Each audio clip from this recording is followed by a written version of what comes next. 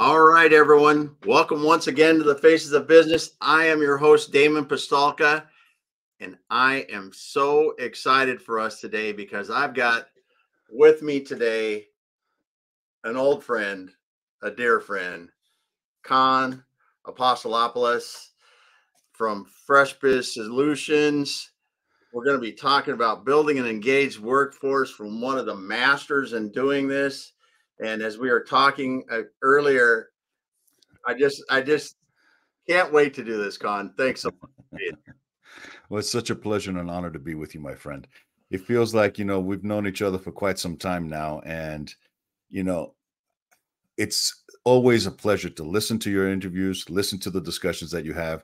And it's an even greater pleasure and a joy to sit next to you in these. Well, I'm sure that I'm going to learn a lot today, and I know the people out there are well as well. So, hey, we got John in the group today, talking, looking forward to it. John, I believe John might be in Colorado as well. Okay. Gotta go Welcome, look. John. We'll look at that. We'll look at that. We get off this. Let's take a quick peek at that while we're doing this. But so, Kon, as we like to start out the show, tell us a little bit about your background and how you got into helping people building engaged workforces. That's a great question. And we could spend a lot of time just exploring that. But let me start kind of with a simple thing. I am the founder and CEO of a company, as you mentioned, Fresh Biz Solutions. And when people ask me, what does my company do? I explain it in a very simple way. I say, most businesses that I work with, my clients, have wonderful business plans. They've spent a lot of time and resources developing these business plans, and they're excited about them. But unfortunately, they're not worth the paper they're written on if they don't have the right people in place to execute them. So what I do is I make sure that they have a pipeline of talent, of leadership talent specifically, that's ready, willing, and able to help bring those plans to life. So I help them develop their people plans to support their business plans. And sometimes that includes delivering workshops, which I've done for many, many years as a facilitator, a leadership development expert. Sometimes that involves coaching one-on-one with executives or emerging leaders in groups. Sometimes it means facilitating special events for them, some along the lines of strategic planning sessions or team building events, annual meetings. And sometimes that means really getting my hands dirty and getting in there and building the kind of people systems that allow them to really have a transparent way to show their people that, hey, you can progress from an entry level to become president of this company. And here's the career path for you. And here's how we're going to recognize you. And here's how all of your efforts are going to help you succeed with our company. So all four of those areas are things that I do. They are my framework that I apply to my clients. That's great. That's great. And as you're doing this, so you've been doing this a long time now, and I've got to ask too, because we've talked about this before. I want to talk about it again because I think it's so. You've been coaching soccer now for over a decade, and why do you think? Okay, first of all, tell me what you love best about coaching soccer. Well, to me, it's more than a task or a chore. It's a calling. It brings together three very, very important things to me. First of all, I love to teach and coach. That's why I do what I do in my profession as well. So that's my purpose. That's my calling. I love working with the kids and watching the light bulb go on and see them grow to be the young leaders and the young adults that they are. And then third, I just love the game, man. I mean, I grew up with it. It's been in my DNA. I've played it as a young kid, not at a highest level, I have to admit, because I had other priorities. But it's one of those things where it brings together all of my deep loves and passions about things. That's awesome. That's awesome. And you said now you're coaching high school. So Well, they're high schoolers, yes. So it's still high a schoolers. competitive club. Yeah. So I've Yeah. got some of the best talent in the state of Colorado that I work with, the amazing kids that are working hard to potentially secure scholarships. So they're all most of them are juniors and some of them are sophomores right now. And they're Uh-huh. all out there competing at the highest level, regionally, even nationally, to really Yep. earn some scholarships out there. Yeah. And that's what a lot of parents don't realize if your kid is very, very good in a sport is that the recruitment starts when you're at least by the time you're a freshman or sophomore anymore. Yeah. Yeah. There are certain restrictions that kind of limit the kind of contacts that colleges can have. But to me, it's about preparing the kids for those opportunities and matching their passion and their commitment to it, and making sure that when that opportunity comes along, the right one for them, that they're ready to accept it. They're ready to compete at the highest level. Very cool. Very cool. So you said earlier when we get on, if there's any coaches that are listening out there that are looking for kids, Call me. young high school, they won on their soccer team at college, they should call you. That's cool. That's Yep. cool. Because it's an incredible feeling. I know from seeing my son's friends in baseball go on to play in college, Yep. and to see how that changed, just that alone, being able to go to college and play a sport is really something for those people that's their calling. Yep. So Yep. cool stuff. Cool stuff. So what do you think? It's one of your loves come together in coaching high school girls soccer.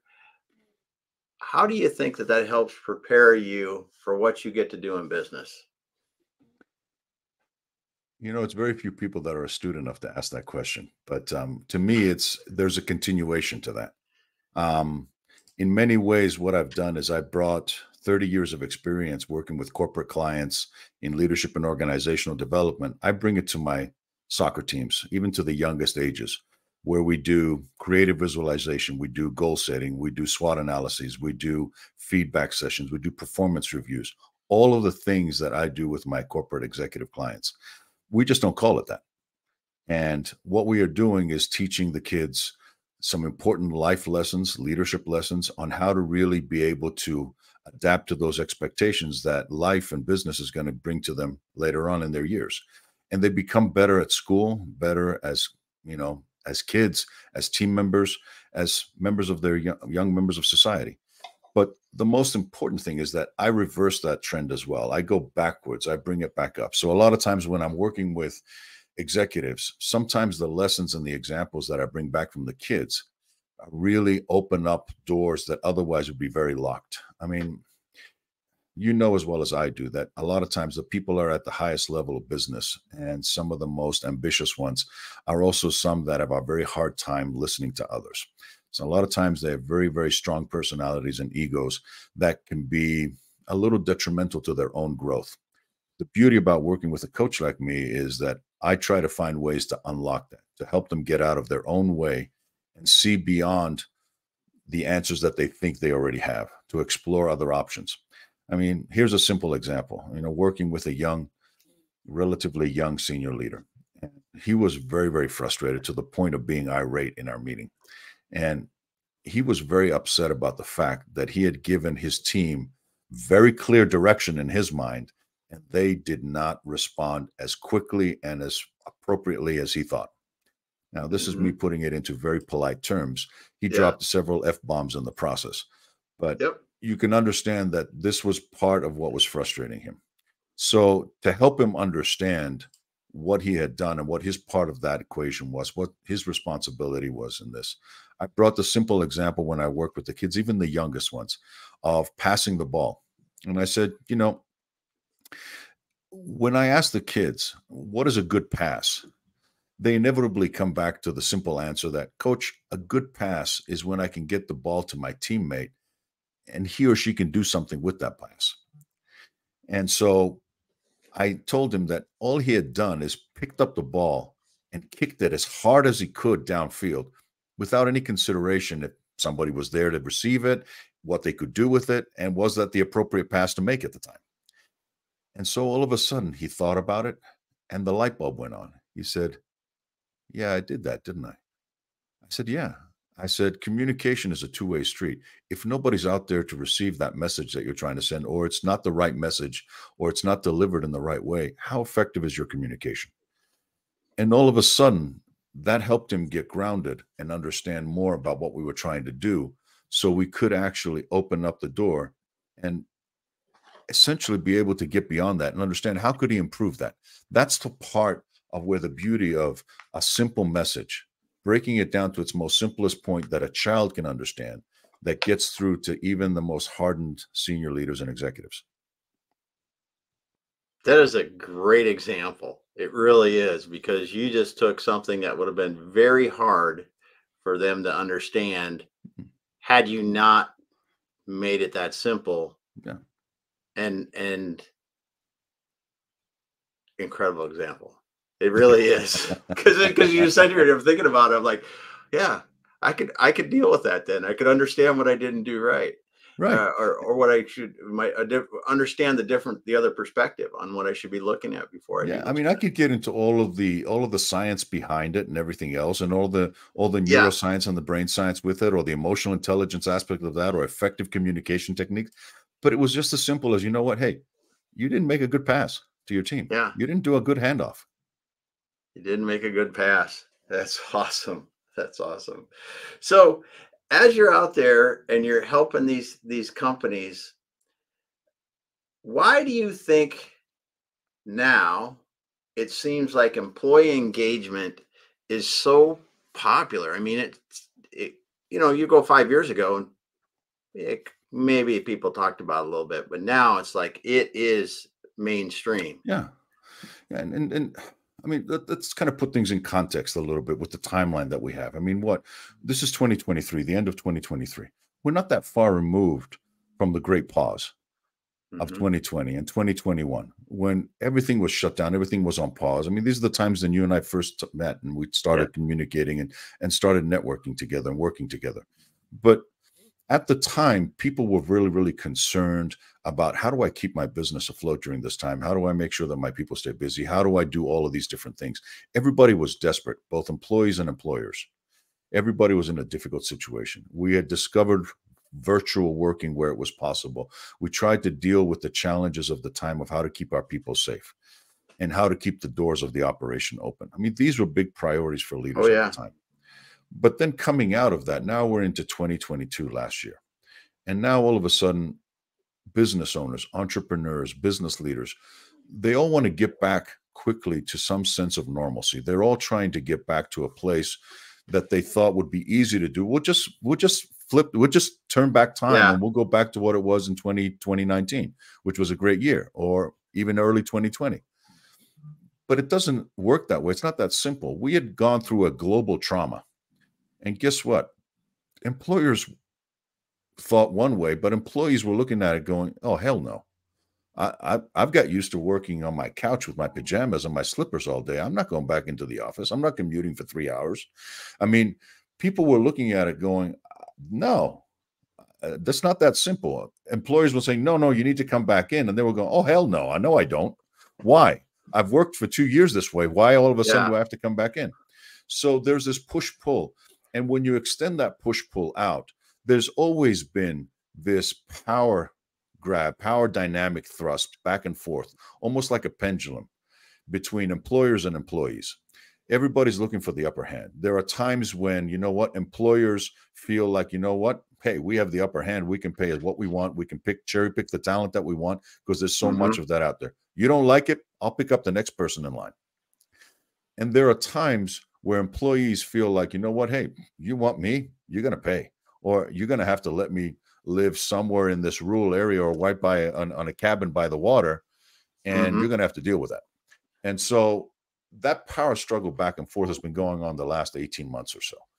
So great resignation. People are leaving in droves, 50 plus million people just leaving their jobs. Many of them thinking that, you know what, hey, anywhere but here. Or, you know what, you didn't treat me well during these times. I'm going to approach it very differently.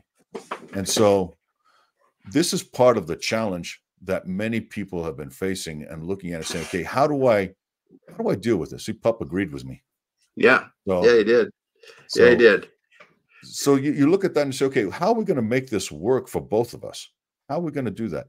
And with all these departures, all of that, what was left now, the people that couldn't leave were sitting around in this whole disengaged or quiet quitting approach, Mm, where they're just doing the bare minimum yeah, and they're just getting by, and they're just saying, you know what, hey, all of that discretionary effort, that extra that I was giving you, I'm not giving it anymore. That's happening across the board in a lot of businesses, and employers are looking at it, scratching their head. They're saying, hey, hold on a minute. I'm spending all this money on salaries, on benefits, on development, all that stuff. This is my biggest cost item, probably my payroll Mm-hmm. and my Yep. employee benefits. And so what am I getting back for that? And so there's this feeling from the employer's side that I'm not getting a return on my investment, or at least the commitment that I'm showing my employees. I don't feel like I'm getting that. Now, the employees from their perspective are looking at it and going, well, you're not meeting my needs. Why should I work for you? And so we're caught in this situation where both sides are equally unhappy and the pendulum is kind of stuck in the middle. Now becomes the big question. What's the differentiator here? Why are some companies thriving while others are not? And this is where the realization hit me, Damon. I have a client that is a construction company, a large construction company, part of $1 billion operation. And it's one of 4 regions that are fairly equal in size and possibilities. And through the years that I've worked with them, leading up and past the pandemic into today, while I still work with them. So it's been a decade that I've been working with them. And what we realized that even during these difficult times of the Great Resignation and after that, it almost like we became immune to it. Everything around us was falling apart, yet this company didn't lose any of their A players.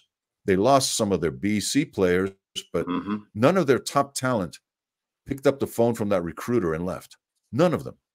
And yet they had some of their best performing years during this time.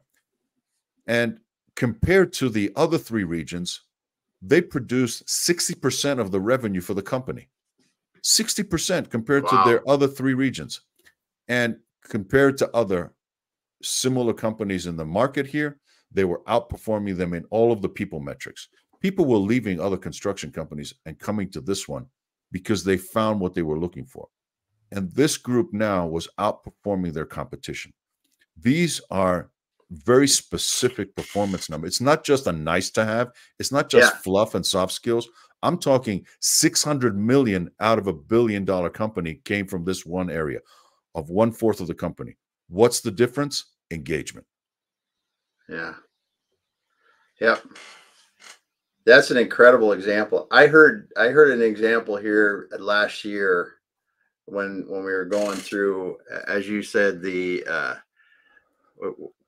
Great I forget the Resignation. Yeah. Great Resignation, going through that, and it was a restaurant example, and it was in Utah, and they were talking about if someone that was in their hometown and they had been to both restaurants across the street, and one couldn't hardly stay open because they didn't have enough people and they were closed and barely open, and the one across the street was just thriving, and he had talked to both owners, and the owners on the one side were where that was open all the time, lots of people happy there, were actually paying a little bit less money, but they hadn't engaged. Their people were happy, they were treating people right, and they somehow they had the sauce right. And on the other side, they were paying more money and couldn't do what they needed to do. Yeah. So you see, in order to compete, a lot of these companies, because they lack that engagement, they lack that commitment from their employees, they're forced to pay more, even if they can find the talent. And a lot of times they're not dealing with the best people, because the best talent out there, they have choices. And if they're going to choose, they're going to choose to work in a place that they can enjoy and be satisfied and have their needs met, their engagement needs. Yeah, that is true. And yeah, yep. And see, I was thinking about this because I see so many people when they're trying to hire now, well, they're going to put an ad on Indeed. And I'm like, okay, you just said the best talent has choices. So the best talent is you're probably not finding the best talent there No. when you're doing that. No, because you know what? They're getting recruited left, right, and center because they talk to their friends who are just as high performing as they are and say, are you happy where you are? Because I'm happy where I am. Come here and work with me. Let's be side by side. Success breeds success. Talent wants to be with talent.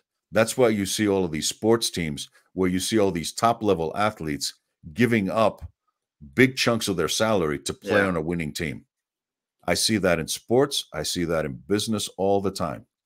You have to make sure that you have the right environment. And people think that it's something you do to others. It's not. Engagement is very much like motivation. in the sense that it's a very intrinsic thing. It comes from inside each person. I mean, Damon, if I remember correctly, you love nature. You love to go out fishing, don't you? Oh, yeah. I'm not a fisherman, but I love to get outside.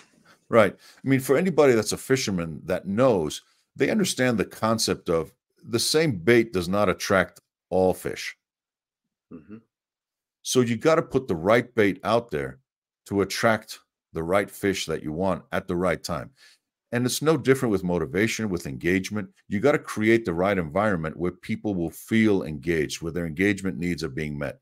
And that secret sauce that you were talking about has 4 basic ingredients, 4 key drivers that I identify in my new book, The Engagement Blueprint. All right. So you segued right into it. You've been at this a while, and you got a book coming out in early next year. So it's called The Engagement Blueprint. Is a transformative guide to offering tools and strategies to build a thriving workplace culture. And Yep. what really was the thing behind your book? I mean, you Why write it? could go along and not do it. Yeah. Yeah. Why write it? So here's the interesting thing. I mean, sometimes you feel that destiny kind of plays a weird trick sometimes. So here I am, I've gone through the pandemic. Last time we talked, I had written my first book with Dr. Ilya, and we were Yeah. talking about resilience and creating that roadmap for people, for individuals to be able to kind of be resilient in times of change, in times of crisis. Mm-hmm. Well, following that in 2020, late 21 and into 22, the question started shifting from my clients. Well, you helped me as a leader, as a person. How do I now help my organization? So I worked with them very hard to kind of expand the concepts from the 7 keys to really get into this whole piece of how do we build resilient organizations. But one of the key components of that is a workforce that's engaged and looking at it and saying, how do we get there? So trying to answer that question for my clients and saying, okay, how do we engage your workforce? How do we go about that? I realized that I had the answer all along. And all I had to do is look at the clients that I was already serving and the kind of culture that we had built, the culture where people felt committed, the culture where people could feel that they could succeed and perform at a high level. And that's where the science on one side, the research that I was doing for 18 months now, looking at Gallup's numbers, McKinsey, Deloitte, Harvard, all of the big players and all the reports that were coming out, while people were focused on the big headlines that said so many millions, 50 million resigned, and where are they going? I was looking at it from a deeper perspective. As a performance consultant, I'm trained to look at it and say, what's really going on? What's the deeper root cause to this? And you realize that the trends over the last decade all of a sudden got reversed. And now where we were seeing growing engagement, now it's all of a sudden it was reversing trends and it was going in the opposite direction. And it's not just that, according to Gallup, 1 in 5 employees worldwide recognize that they are engaged, they're there, they're committed to the company. It's the fact that the disengaged people were growing to match that. And now it's 1 disengaged person out of every 5 that is trying to sabotage your business. What does that leave? That leaves 3 people that are quote unquote quiet quitting and just along to collect a paycheck.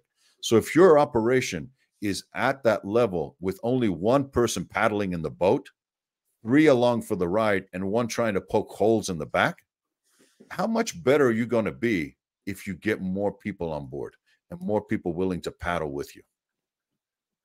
I'm writing some notes on that. So that's so great. Because you got one out of 5 people, you got 1 that's trying to poke holes in the boat. You got 3 that are along for a ride, and 1 and only that's 1 poor sucker out there just trying to paddle. And chances are, if you're an entrepreneur, that's you. And that's the problem right now, because most people are not as committed to your business as you are. So how do you get them there? How do you create a situation where people feel as committed as you are to your business? And the way to do that is to meet their engagement needs, to make sure that you do it. So what I did is I looked at the case studies that I had over the years, 30 years of experience, and I realized that I've been doing this all along, Damon. I've been essentially building that engaged culture and environment so people can perform well. And then looking at the data and saying, okay, the data's giving me something.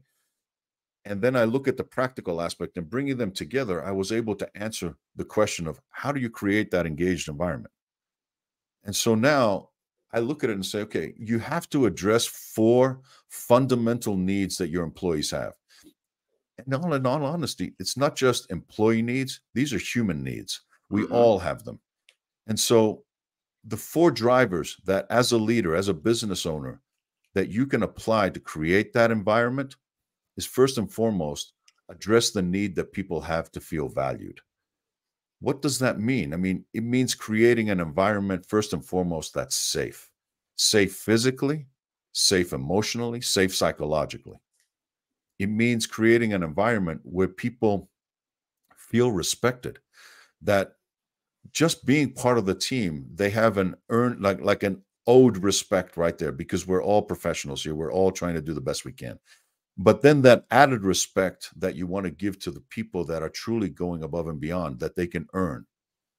It means understanding that people can bring their whole selves to work, that environments that in the past have been somewhat exclusive, that have not been open to everybody, they need to open up. When people feel like, you know what, I can bring my whole self to work. I can be who I am here and bring my heart, my soul to what I do. That's kind of environment where people feel valued. And then again, people want to feel appreciated. A thank you goes a long way. A simple gesture or giving somebody a recognition in the way that is meaningful to them goes a long way. I mean, all of these are part of the strategies that I include in my book about how do you get to that point. And then the second piece of that, Damon, is people want to feel connected. People want to feel part of something bigger than themselves, especially after the isolation that we had during the pandemic. I mean, we're all tribal. I mean, we talked about sports and soccer. I mean, have you ever been to a game? I mean, you're up in the Northwest. You see what the Seattle Seahawks game looks like or a Kraken game looks like. And people go nuts. Why? Because they're all wearing the same color jersey, supporting the same team. And they're part of something bigger than themselves. They feel a connection to other fans that support the same team, to other tribe members. You bump into somebody that went to the same high school or college as you, and automatically you're best friends, you're connected. You look at people that grew up in the same neighborhood, you've got stories to share. You feel a connection to people. And when you can bring that to your workplace and people feel connected to you as a leader and to each other as team members and to the goals that you've set forward and the values, that's a very powerful thing. And then beyond that, we talk about the need that people have to feel like they're making a meaningful contribution, like they can be productive. So the third piece is, how can I help my people know that what they're doing makes a difference to us, to the team, to the organization, to the society, to the clients that we serve, creating that line of sight for people. I mean, at the end of the day, nobody wants to waste their day.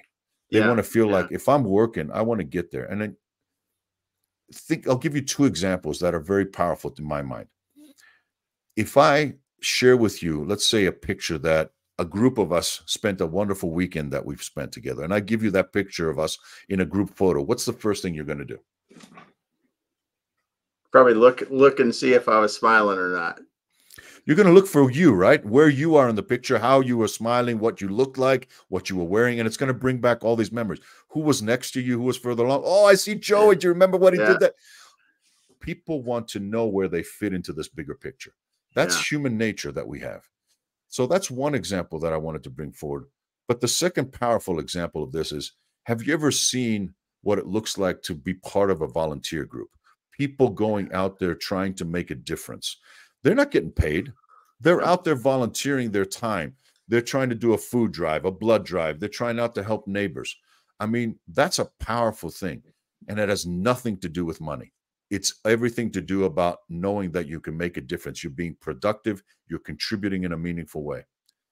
And then finally, the last driver, Damon, and something that is innate in all of us, is the need to learn and grow. We all want to feel supported by the organizations that we are part of to continue to learn and grow. Are they investing in us?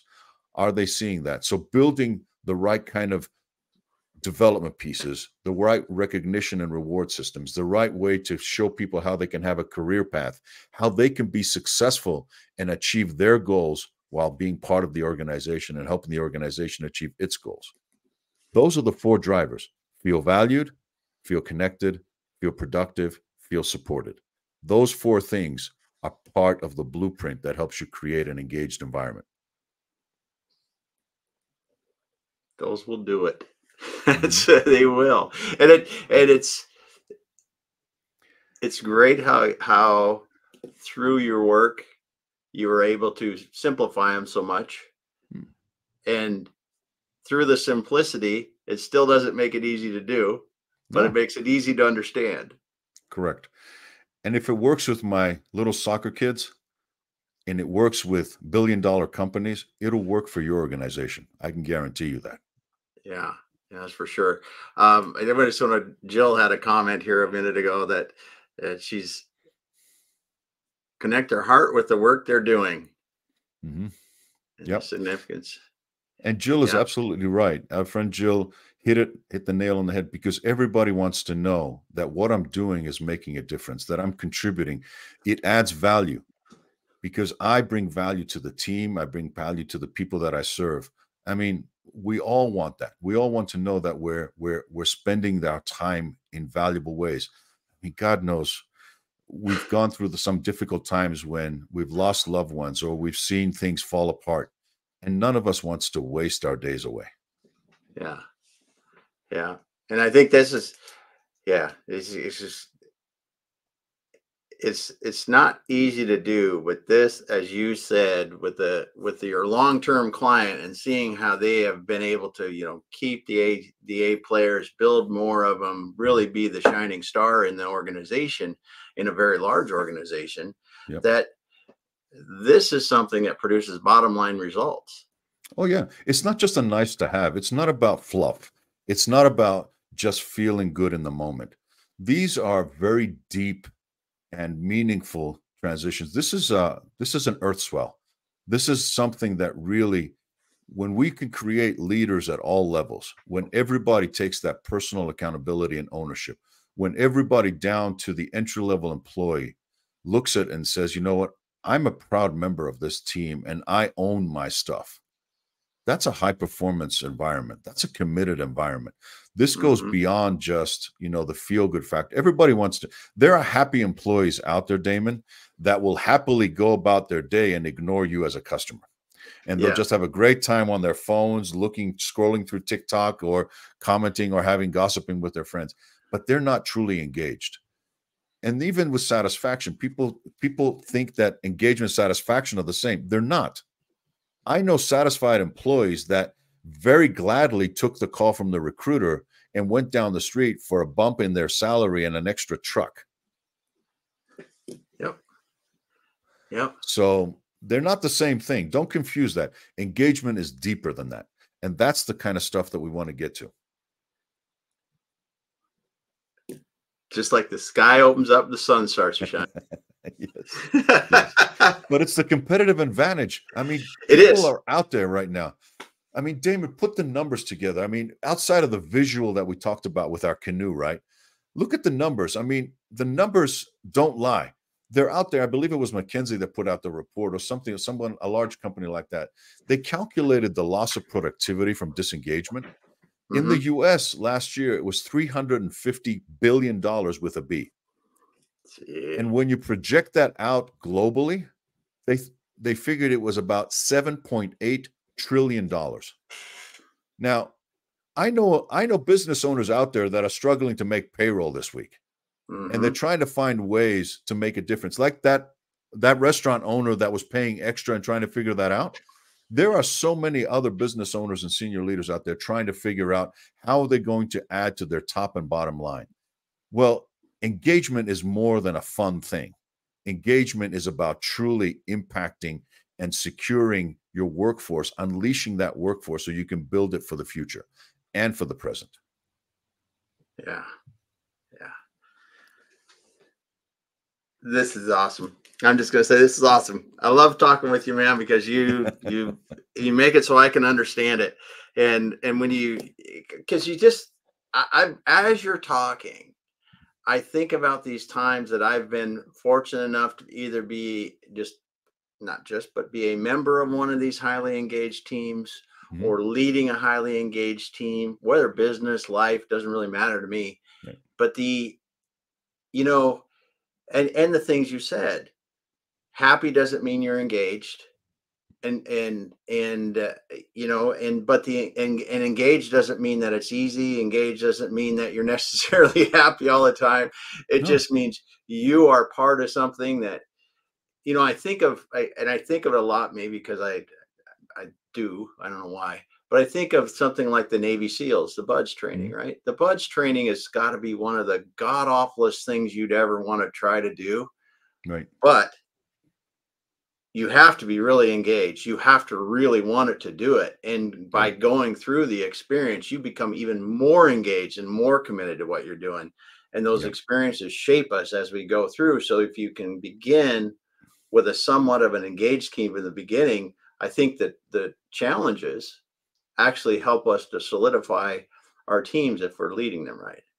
Yeah, and if you're not committed to the cause, if you're not engaged and willing to go through the difficult stuff, you're not going to get to the performance piece.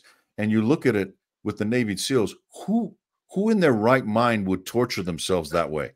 If you're not committed to something bigger than yourself, would you really do that? Yeah, So that's where you see that. And it's not that the difficulty creates the engagement, it's that the engagement allows you to get through the difficulty. exactly.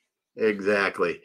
But here's if Jill said another engagement doesn't mean they're are participating more in activities of their work. It means they're committed to the work they're doing. Correct. And that's a different way of, even as leaders, when I coach them a lot of times, Damon, part of the evolution of their playbook that I'm trying to encourage them to think about is that they can no longer just try to manage outputs of their people, because when you're dealing with people that do the kind of jobs where it requires deep thinking or relationship building or all of these other things that are not just producing widgets, you can't Hmm. manage, as somebody who does business development, just on how many meetings they went to or how many emails they opened and read. It's more about the outcomes. Did you build relationships that are meaningful? Did you get to the results that we were looking for or not? So going beyond outputs to outcomes is one of the important things. It's not just about the activities, like Jill said, it's how committed are you to doing that? I know leaders that I help them understand that it's not about work life balance, even. It's about work life integration, allowing you to flow in and out. Because guess what? I know if you're anything like me, you've woken up in the middle of the night with that one idea that you have to write down, or you're sweating that deadline that's coming in. And that's way past 5 o'clock. I can guarantee you that. But Yes. it's also about knowing that you have the ability to manage your life and your results differently. It's about the outcomes. Yeah. Yeah. So Eh, much. And then John said something too, and this is I think what's really key is when it's not about finding the right people, and sometimes it's about unlocking the potential of the people you already have. Correct. And I want to emphasize what John says with an expression that it's not, I can't claim credit that I created it, but soon as I discovered it, I felt like I could have said it myself. And that expression is that people think that the grass is greener on the other side. It's not.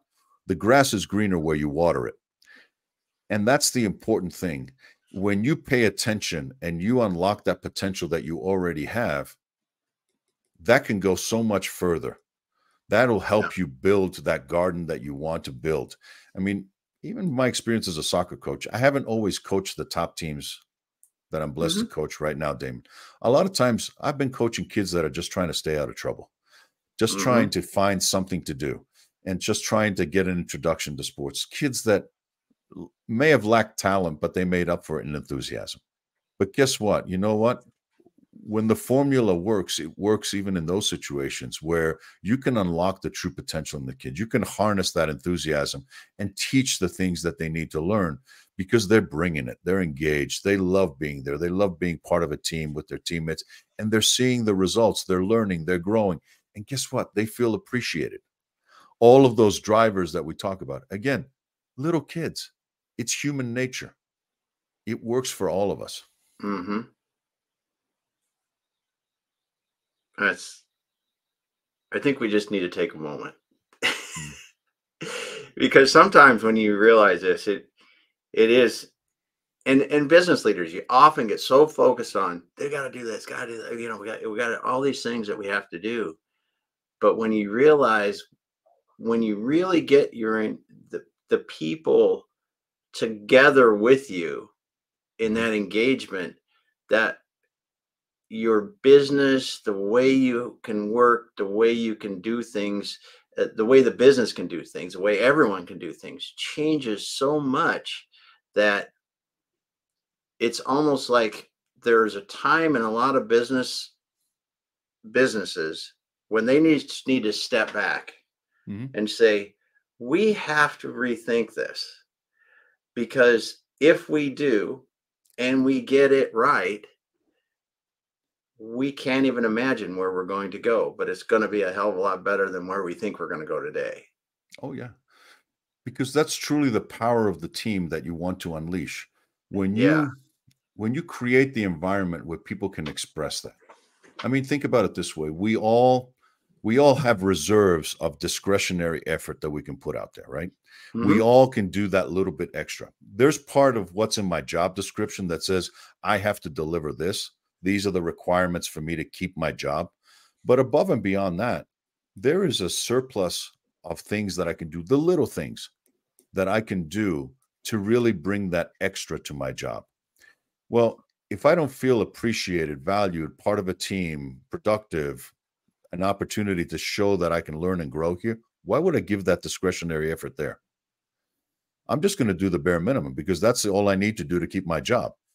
But Mm-hmm. if leaders can harness that and people can willingly commit that little bit extra and they give it freely, how much more powerful can that be? I mean, that is the essential energy, the difference between mediocre, average companies and amazing workplaces and exceptional companies. That's the secret sauce, my brother. It is. It definitely is. So your book's coming out when? Because I got to get one. So we're in the exciting part. I'm finishing the final drafts here. We're working with the designers and everything else, getting it to the editors, and fingers crossed, end of January into early February, we'll have a published date. But in the meantime, the beautiful thing is I have an opportunity. I have invitations to speak on large stages now as things have opened up to audiences that want to hear the message now. They need to hear the message now. We have a growing community of engagers that are looking to kind of really figure out from each other in practical ways, how can we continue to apply this in our workplaces? How can we transform our workplaces? Because that's what it's all about. Transforming our workplaces into the kind of place that we all want to go to work at, and the kind of place that we want others to join, even our kids to join and be part of that, so we can make it a better place. So look for the book, look for published dates, follow along the journey, and early 24. Yeah. So any public speaking where people could go listen to you if they wanted to? Or is I've this got a all few closed things right now. events? I've got a few things for closed events. Okay. But again, if anybody knows of some good open spaces that they have on different stages that they want to hear this kind of message, hit me up. Yeah. So what are you excited about beyond your book in 2024? Oh God, do I need more than that at this point? But the big thing for me is, again, now once the book is out and published, then getting the word out and enlisting everybody's help, everybody that believes in this kind of message, having them be ambassadors of this message to carry this message forward. I think that's the important part. The more people that we can make aware of this, the more minds that we can change and impact, the better our workforce and our workplaces will be. Yeah, it certainly will. It certainly will. Well, Kon, thanks so much for being here today. We're talking about building an engaged workforce, and man, you're just such a shining light in this. I'm excited to to see your book, read it, and learn from it. And I'll have to call you because you have to explain it to me, a third grader, and and then and then we'll see what we can do from there. But thanks so much. If people want to reach out to you, what's the best way to get a hold of you? First, I always forget that. Well, first of all, I'm going to have a copy of the book ready with your name on it, so you know that's going to be waiting for you here. Yeah. Oh my So that's one thing. The second thing is that people can reach out to me. One way is LinkedIn. I'm on there a lot. I post a lot. I have my journey on there. I document a lot of those things in there. They can find me there under Coach Kon, Kon. So Coach Kon under LinkedIn, and they can find me there. And also from my company website, Fresh Biz, Biz Solutions.com. So they can find me there. They can leave a message there as well from the website. They can see a lot of the wonderful work that we're doing there and how we help companies. Awesome, man. Awesome. Well, thanks so much for being here today, Kon. And I want to also thank Jill, John for dropping the comments in. They're awesome, awesome input and just great questions and feedback there. And I also thank everyone else that's listening today on any of our channels where we're live today. And if you didn't catch us from the beginning, roll back. There's so much in here that Kon shared with us. And again, if you are interested in really building an engaged workforce, Kon's book's going to come out. The Engaged Blueprint is going to be coming out in early February, and it'll be ready to go then. And you can learn from him there and reach out to him. So thanks everyone for being here. Hang out for a moment, Kon, and we'll finish. Thank you, my friend.